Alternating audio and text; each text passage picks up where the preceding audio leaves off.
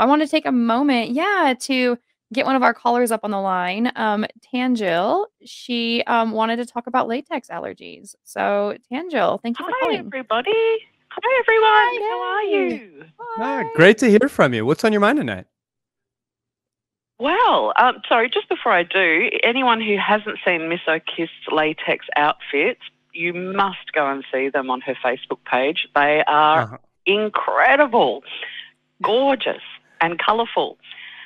I really do want to know how you wash them.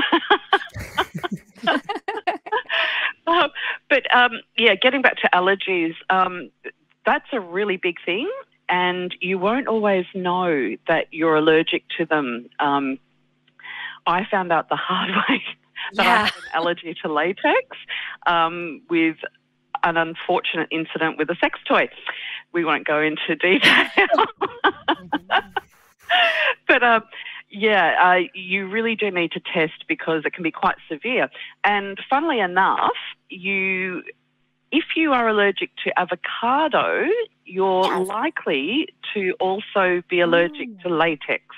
They seem to go hand in hand. So I do have a mild allergy. Like a rubber tree family type of thing? Help me out. I don't know what the connection is. I just know that that's generally goes hand in hand, and that certainly proved true for me. So if you're looking at playing with latex, really do some good tests, like have some latex around your wrist or some part of your body for an extended period of time so that it's not your entire body. Before you put on the cat suit. Got it. Yes. Yeah. I had a photographer once come to one of my fashion shows, and she knew what she was doing, and this was a choice that she made, and she's an amazing photographer, super allergic to latex. And one of my models was a good friend of hers, and immediately hugged her, and I saw her weeks after, and it was still I was like, it's like poison ivy that moves. Why are you here? There are ways for people who are allergic to it to work around it. One thing I would never advocate trying things going full whole hog with it without doing a lot of research first. But there's a technique called chlorination where it's run through chlorine, which changes the molecular structure of the outside of the latex. So it's no longer whatever the protein is that creates the allergic reaction is no longer on the surface. So people who are allergic to it, who are really into it, have been able to use that as a way around it. I'm a big advocate of PVC. Sometimes PVC gets a bad rep, and I think it's mostly snobbery, if I'm honest. Because really good PVC clothing is incredible, and you can get a lot of, it's a different sensory profile, sure, but it's still interesting, and I think people discount it a lot because sometimes it's seen as the cheaper sister because it's easier to produce, so it does have a lower price point, but it's also really awesome. And if you're not allergic to it, fucking A. And it's also the worry. Have the same stretch though? This is PVC that I'm wearing today, and if you get a really good one that's far-away stretch, I can never remember where the camera works. There we go. It's super duper stretchy still. And wow. I've done I recommend it to a lot of people who want to do performance stuff because people would want to do latex and pole, and latex and pole can work, but it's also not a very comfortable companionship. And I think honestly, PVC can be really fun, and it is not related to avocados, so that's kind of cool. And I believe latex allergies can develop over exposure and time too. So even if someone is not allergic, they can get there. I thought I was getting allergic to it. It turns out I'm allergic to talc, and talcum powder is on the surface of a lot of stuff to keep it, I guess, basically for storage. So I got all this sheeting, and I was getting really sick, and I thought I was allergic to latex, but I'm actually super allergic to talc. And I was like, oh shit. I'm always that my time will come, because if I've used it so much, I've touched it so much, I'm like, one day will this happen to me? But yeah, I think definitely, it's like anything, do a spot test. I know they say that when you dye your hair or buy a new skin treatment, and nobody ever really does, but everybody wishes they did when it was wrong. So I just caught a flash of my own obituary in my head. You know, local atheist extremist YouTuber dies in, you know, latex accident. Full body latex accident. And I've also had the experience of people becoming extremely claustrophobic after being put in a cat suit. Yeah. And freaking out. So safe, sane, and consensual kids, always be careful with your kinks. I mean, even like allergies aside, I always recommend people start small, because I meet people that are like, I want to go full catsuit with a hood and everything. And I'm like, okay, but like maybe try it first. Because I've known people, like a friend of mine, one of their friends really wanted to live on a boat. So they quit their job, sold their house to go live on a boat. And then they got on the boat and they found they hated being on a boat.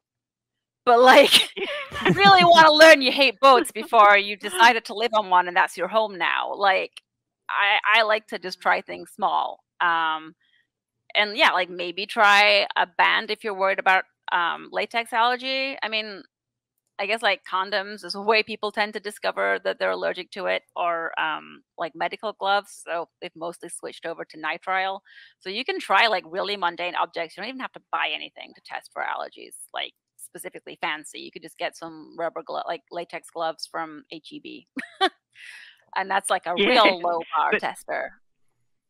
And something like shots is a good way to find. Oh, sorry. After you. No, sorry, keep going.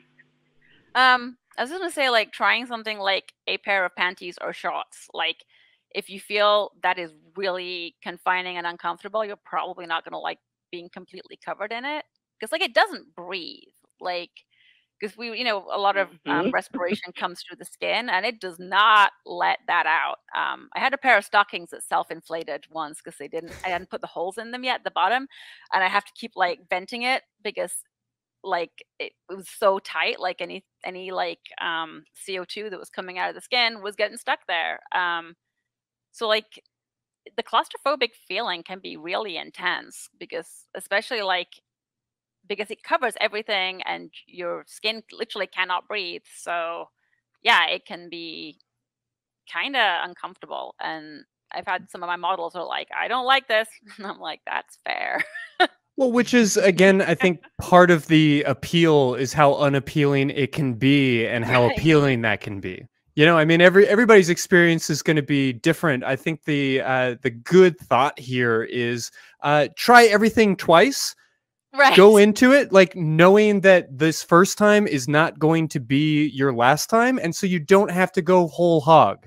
You don't, like, your first pair of like PVC or latex gloves does not need to be the end all and be all of your journey. You don't have to buy the whole cat suit today. Right. And I wouldn't. They're very expensive. Yeah, that too. Yeah. Well, the other thing I just want to mention was I actually don't seem to have a reaction to latex on my skin. It's only on the mucous membranes. So be careful where you test.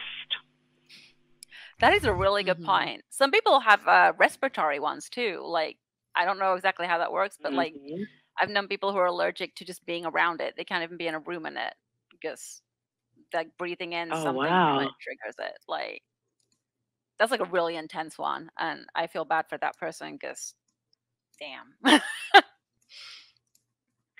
Yeah, but that also goes for the latex sex toys. Butt plugs are often latex, and that is not a fun experience if you're allergic. Ooh, not the best way to find out. Yeah, I'm not going to say one more thing about that. But really, like, I appreciate the call, though, because we had gotten so far down the line with talking about latex in general and talking about the potential dangers or things to look out for. That's really, really important. So I appreciate the call, Tanjil. I'm really glad that you took the time to have this discussion with us and to kind of get this part of the discussion out in the open. Not that we didn't say anything on purpose, but I'm glad that you brought it up because it was something that we had overlooked in our conversation. So yeah, we have another caller, so we're gonna be moving on now. But Tanjil, thank you so much for calling. Thanks, everyone. Bye. Oh, great to hear from you. Bye. You have a great night.